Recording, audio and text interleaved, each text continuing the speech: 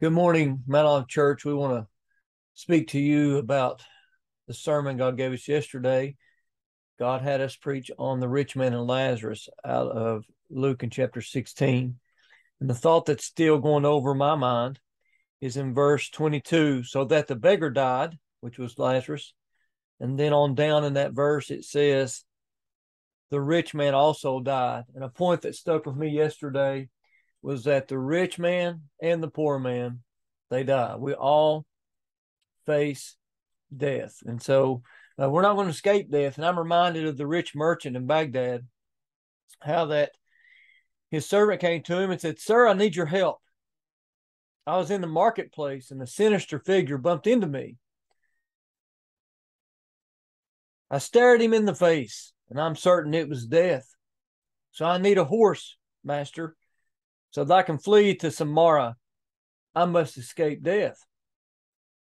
And so then the next day, of course, the rich merchant said, "Take my horse." And then the next day, the rich merchant went down to the marketplace himself. And there he bumped into a hooded, sinister figure. And he turned and he looked, and guess what? It was Mr. Death. And he said, "Mr. Death, why did you scare my servant so much? Why did you do that?" And Mr. Death said, "I didn't do it on purpose. I was surprised to see him here because you see, I have an appointment with him tomorrow in Samara." And the point of the story is we cannot escape death. And so, with that, I want to share today's devotion scripture that I ended yesterday with. And it says in 2 Timothy 1 and 10, "But now, in this present time, at this moment, on this Monday," this is a personal, this is a personal appeal. "But now, in this moment, it's made manifest, it's clear, it's shown, it's understandable by the appearing of our Savior Jesus Christ." And he's my Savior. I hope he's yours. I've accepted him. I hope you have. My Savior Jesus, who not only has he saved me, but he has abolished death and brought life and immortality to life. When people say, "Well, aren't you scared of death?" we can say, "No, I'm not afraid of death. I don't want to die. I'm uncomfortable about death. I don't look forward to it." But there's no fear in death of the believer. Why? Because we trust our Savior Jesus Christ.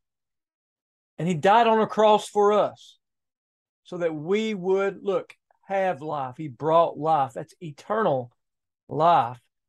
And that life is then characterized by immortality, which means never a decay, never an ache, no more death. He died on a cross. He died so we can live and have eternal life. And then it says that not only that, but through his resurrection, he has broken the power of death for us. Look at this word abolished: to nullify, to make ineffective, to cancel, to render useless, to make it powerless, to make it empty. Jesus has abolished death for me and for you, if you'll believe in him. I like to think of it this way, in a figurative scene. I trust Jesus in death. And this figurative scene says that there was a time when death laid his bony fingers on our Lord. He drugged Jesus into the dungeon of death. He put him on a cold slab and he bound this Jesus in chains, the chains of death.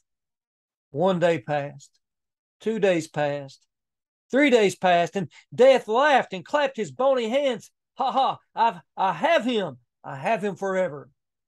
But then all of a sudden on that 3rd day, Jesus stood up. That's resurrection. He broke the chains of death. A look of fear came on the face of death as Jesus reached up and pulled death from his throne. He threw death into the dungeon floor. The crown rolled off of death's head and the keys fell off of his side into the floor. Jesus put his heel on the neck of death.